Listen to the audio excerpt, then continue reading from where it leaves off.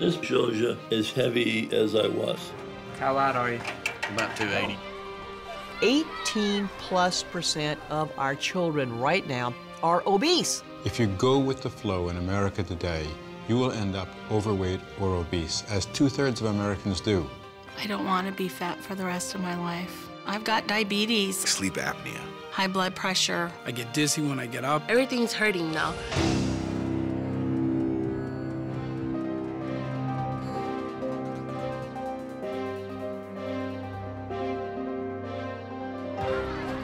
If we don't now take this as a really serious, urgent national priority, we are, all of us individually and as a nation, going to pay a really serious price.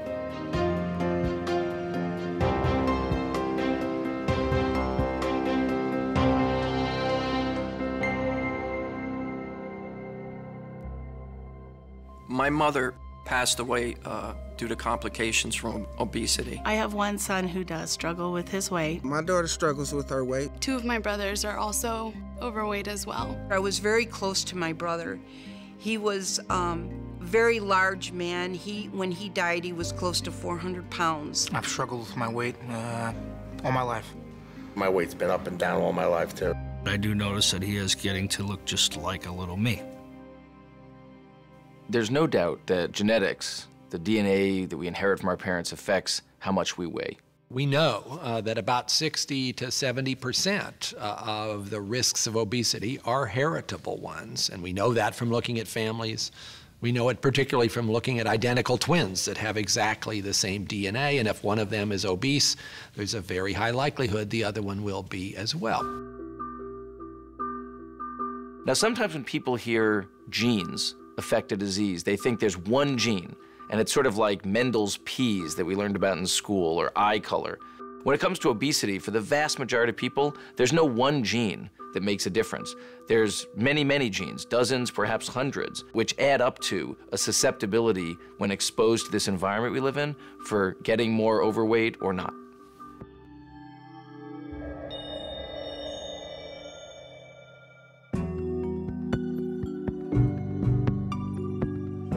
There are many genes that could potentially be contributing to the obesity. We don't understand yet how, in a given individual, these genes play together to determine this. We don't know how many are playing a role in a given individual. Is it in the brain and how they perceive food or how they feel hunger?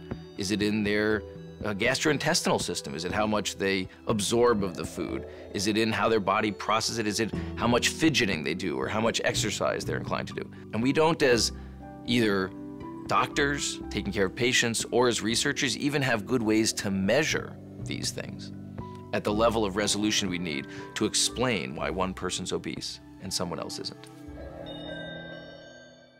I believe that people think that I eat way more than I actually eat. I've been out with friends and, we've had our dinners, and my thinner friends will be eating so much more and having dessert and having a drink, and I bypass all that and I'm full, and they're thinking, there's no way, you're gonna go home and eat in secret.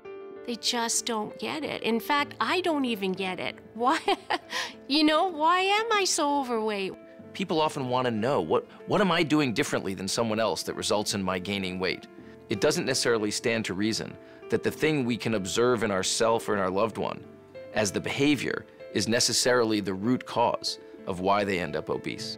And it may be too subtle, day to day, to necessarily detect. If you think about what obesity is, it's actually a very subtle difference over a lifetime in how you process calories and energy that results in your gaining 10 pounds or 20 pounds or even 100 pounds.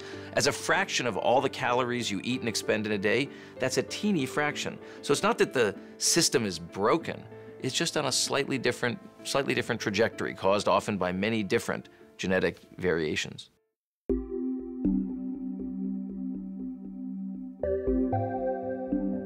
Evolution happens very slowly. Humans evolved over hundreds of thousands of years in Africa and then spread across the world. And our DNA has not changed that much since the period of time before modern society. But modern society is now racing ahead at an incredible rate.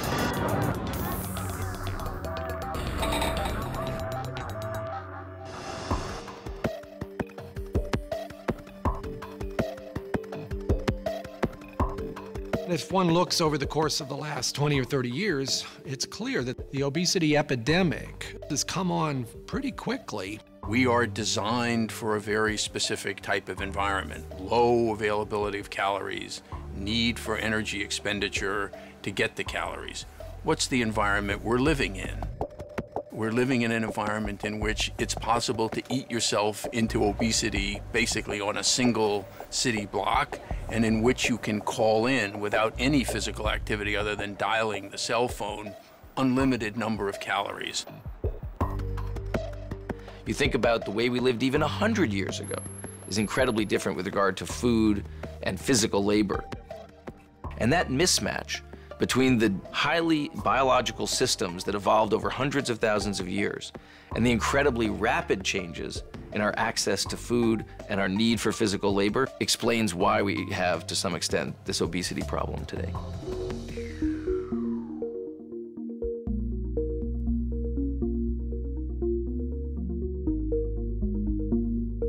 I'm a relatively short person, and I don't feel like that's my fault.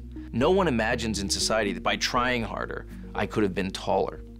But somehow, when it comes to obesity, there's this huge overlay that it's entirely within our control. That's what some people in society think. And I just don't really get it, because why with height and weight, even though they're both influenced by genes, they're both influenced very strongly by the environment we live in today. They're both seeing what's called a secular trend, which is over time, people are getting both more overweight, but people have gotten much taller over the last century or two.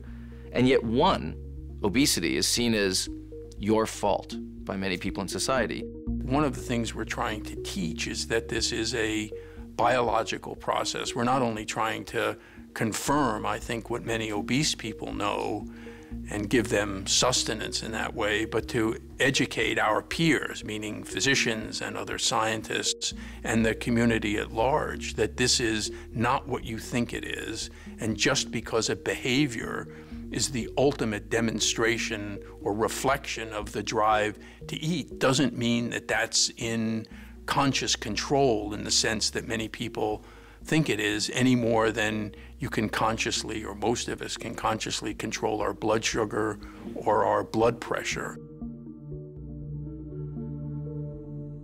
Genes can be thought of as the hand of cards you are dealt. It's up to you to decide how to play that hand. We've all been dealt cards by our ancestors based on their environment, but now we have our environment, which puts us in a bit of a challenging situation. For a long time, it was assumed it was all about individual behavior. But I think the more we look, the more we realize that those behaviors are set by our genetic and our developmental experience. We can't do much about a genetic background. We can do a hell of a lot about the way we live our lives. You can control what you eat. You can exercise. You can do many things to improve your health. It's a little bit hard because it's trying to understand that you're not solely responsible, but you still have responsibility.